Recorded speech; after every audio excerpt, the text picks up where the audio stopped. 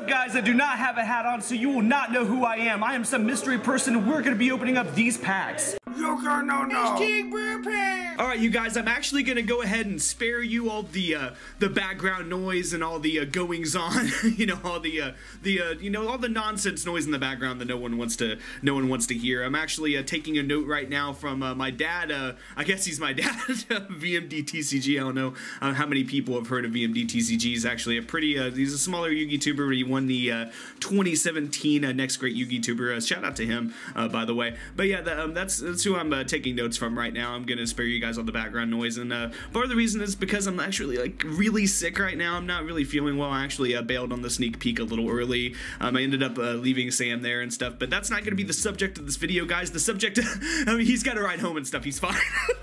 but the point is, the point of this video is I'm going to be talking about some of the cards that I pulled. I mean, I'm going to have that going on the screen right now, and I'm also going to be kind of talking about the set and everything. I feel like it's a really good set. I feel like you know, a lot of people are kind of selling the set short. Short. I feel like they're selling the set short, and I really feel like you know, it has. I mean, it's not the greatest set in the world. That is true. But you know, like I said in my video the other day, it's not meant to be like this meta breaking set. It does have some kind of meta breaking cards in there. You know, Electromite is really huge. You know, Hey True Nade right there. I timed that perfectly. Oh, props to me. I'm sorry, but yeah, Hey True Nade's a pretty interesting card. You know, pulled a Hey True Nade out of that, and that's pretty cool. But Eugene's not going to be very happy about that, or maybe he will. I'm not sure. But you know, the card. I mean, the set comes with some just really good cards, and I feel like a lot of people are kind of selling it short. That's not really fair. I mean, in their defense, though, I mean, Secrets of Eternity. I mean, I compared the set to Secrets of Eternity, and they have every right to compare it to that set as well. But Secrets of Eternity wasn't the worst set in the world. I mean, it wasn't the best set ever. But Secrets of Eternity really is only so bad because like everything in the set got reprinted, and that's really what makes it so bad. I mean, it itself had a special edition, but I mean, everything was reprinted in the Megatins. I pulled ultra rare right there. That's pretty cool. But anyways, yeah, that's what really screwed the set over is you know, everything got reprinted in the Megatins later in the year, and it just you know, all the Infernoids. I mean, everything got reprinted, but Monolith, and that's the only reason. That's the only card that maintained its value in the set was Monolith, because it was, I mean, it's a secret rare and it didn't get reprinted, so I mean, it just happens. It was bound to happen, you know. But you know, outside of the comparisons between the two sets, I feel like Ultra Guys got some really good support. I feel like the new mech archetype is not too bad. It's not the worst archetype in the world. It's pretty good. You know, I feel like the new Cleaford Genius. I mean, you guys know me and Cyber Dragons. I'm very, very excited to be testing out the Cleaford Genius. You know, the new Cleaford Genius. Right there. There it is. I was waiting on it. I knew it was coming up. I'm like waiting to.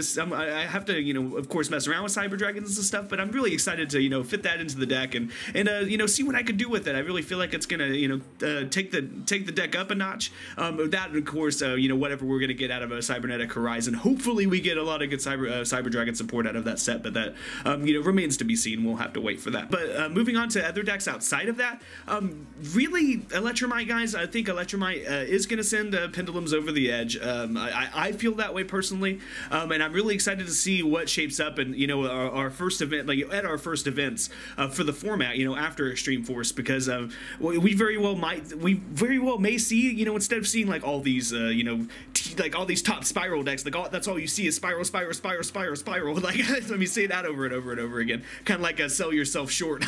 Like earlier, say that 10 times fast too. I can't even say 10 times fast. 10 times fast. I can't even speak today.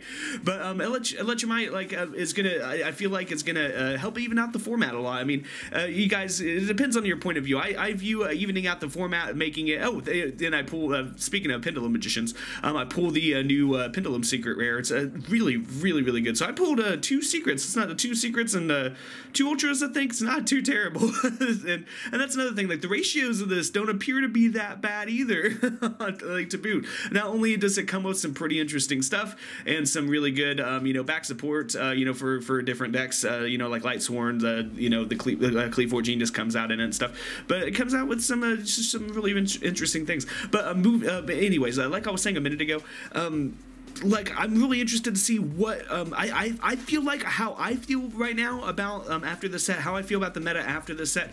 I truly feel like it's gonna boil down to a 2-deck format. I feel like spirals aren't gonna be, you know, just all over the place anymore, but I feel like magicians are gonna challenge them. But I also feel like as a result of that, there will be wiggle room for a 3rd deck. I mean, whether it be Paleo or Invoked or True Drake, I don't know. I mean, that remains to be seen. That's kind of going to be the point of the video, is what 3rd deck, if we are going to be entering a 2-deck format between Spiral and Pendulums, like I think we will, what will that 3rd deck be? Will it be Invoked? I mean, we have no idea, but that's just how I feel. I feel like the set brings a lot of rogue decks in the light, and I feel like you know, between all the rogue decks and stuff, I think we might see some more top 32 spots go to decks that we haven't seen before, or maybe decks that we haven't seen in a while. I really feel like we're going to start seeing that at regionals and stuff. You know, start seeing top 32 spots, you know, being taken at regionals by maybe even stuff like Evil Swarm with the new Link monster. Just the list goes on, guys. There's a lot of rogue stuff, rogue support in the set. There's a lot of you know, there's just stuff for everybody in this set, and I feel like that's the main thing that sells it short, is that, I mean, it's not a 100% competitive set, but that doesn't mean that it's not a good set. It just means that it's not for everybody. But by being for everybody, it's not for everybody, if that makes any sort of sense. Like, I think the set tries to be for everyone, but by being for everyone kind of alienates your hardcore competitive players that just want to, you know, they're it's not like competitive players are super stuck up all the time, but I feel like for the most part they kind of expect cards to be good. And don't get me wrong, like I kind of would like cards to be better myself, you know. I kind of made that joke in my old organizing commons video. Like at the end of the video, I'm just kind of like, oh, then, you know, there's you organize all your cards, and by the time you organize everything, you realize that most of your collection's crap. It's really true. I mean, most Yu-Gi-Oh cards, you know, they are bad. Like most Yu-Gi-Oh cards aren't played. I mean, they kind of sit in tins and stuff. They aren't played, you know, competitively in our, you know, in our competitive metagame. But that's kind of the point, though. Like, I mean, you can't have every single card be good, because then no cards are good and everything's good. Everything's just regular. I mean, if everything's good, then everything's regular. If that, you know, then you'll have just like, you know, certain cards stick out that are like way broken. You can't have that, you know. And it's very similar. You can't be having, you know, a tier 0 format. So I feel like if spirals after the set, if spirals are still just that good after the set, if no magician deck or metal foes deck or any other pendulum, you know, meshed together variants, if nothing rises to a challenge spiral, or if Trickstars, that's another deck I keep forgetting about. Trickstars is also a fantastic deck. If nothing rises up to a challenge spiral, then we're going to be in a kind of a tier 0 format. It might just be a, you know, we will have to see. And also, just like I predicted in my About That 2018 ban list video, I feel like we are going to have to wait and see what's going to happen with the ban list. I think the ban list isn't going to drop for, you know, a little bit after the set's been out. I mean, I think that we're probably not going to get a list until, I mean, knock on wood here, but I feel like we're not going to get a list until probably mid to late February at this rate. And it's not for you know, Konami being lazy. It's just they're gonna wait and see what Extreme Force, like what impact they're gonna have. I mean, they're gonna wait and see if spirals are still that good, if they need to hit the deck more. They need to see if magicians are gonna be that good, or if you know, maybe magicians and spirals will cancel each other out so well that, like, you know, Trickstars are just the next big thing. Like we have no idea what that, you know, that theoretical 3rd deck is going to be, or if there's even going to be room for that 3rd deck, because spirals are just going to be that good.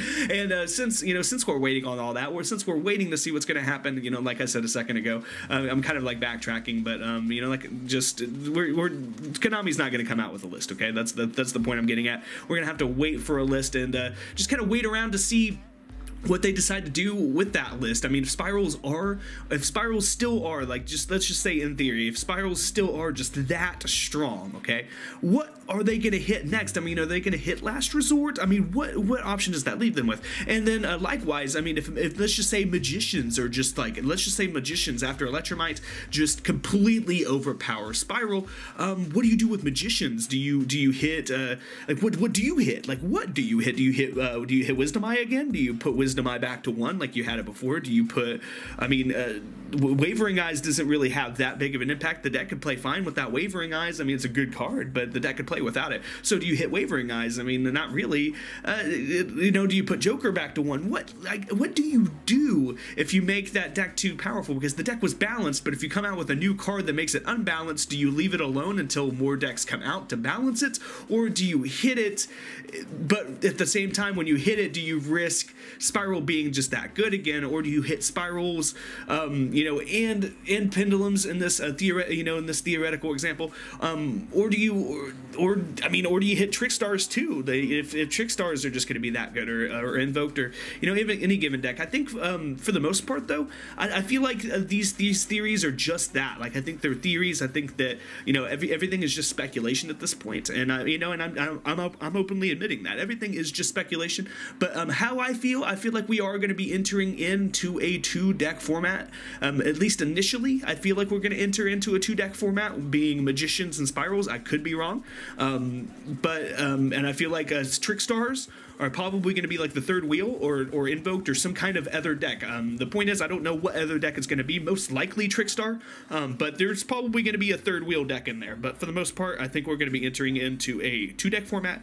And if we are going to be entering it into a 2-deck format, I don't think that there will be a list for a little while, guys. Because if we do have a 2-deck format with strong enough 3rd and 4th decks to be able to play, like, let's just say those decks are, you know, Paleo and Invoked, or whatever, or, you know, or Paleo and Trickstar, or Invoked and Trickstar. I mean, it doesn't really matter. If there's 2 other decks that are very, very viable, which both those decks, I mean, all the decks I named are very viable, then there probably won't be a ban list, and if there is one, it won't be much of one. But once again, guys, this is all like 100% speculation. This is just sneak peek weekend. I hope that you guys enjoyed, you know, enjoyed seeing my pools and all that stuff. Thank you so much for listening. Once again, you know, to all my thoughts. I'm really sorry that there wasn't a video yesterday. I'm not really feeling good. Like I said earlier, it's part of the reason why there wasn't a video yesterday. I don't know what's gonna happen. Like, I don't know. Yeah, I'm kind of at this point where I'm feeling sick, and I kind of have like a stuffy nose, and I kind of, you know, have a scratchy throat and stuff. But I don't know if it's gonna get worse, or if it's gonna get like to like a little worse and stop, or if I'm just gonna feel like total complete crap, you know, in the next couple of days. I don't know.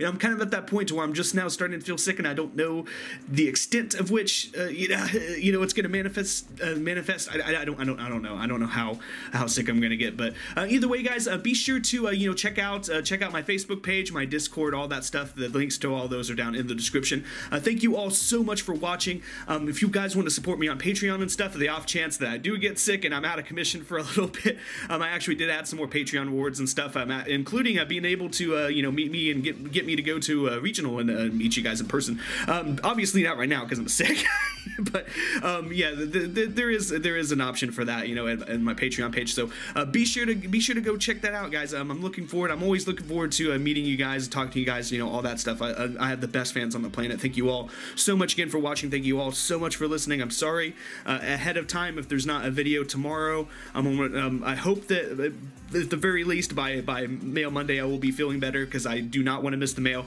And even if I don't feel better, I'm going to try to power through it, because it's got to be done, guys. It's got to be done for you guys always. But anyways, like I said probably 5 times now, thank you so much for watching again. And until next time, be sure to dick slap that like button and subscribe.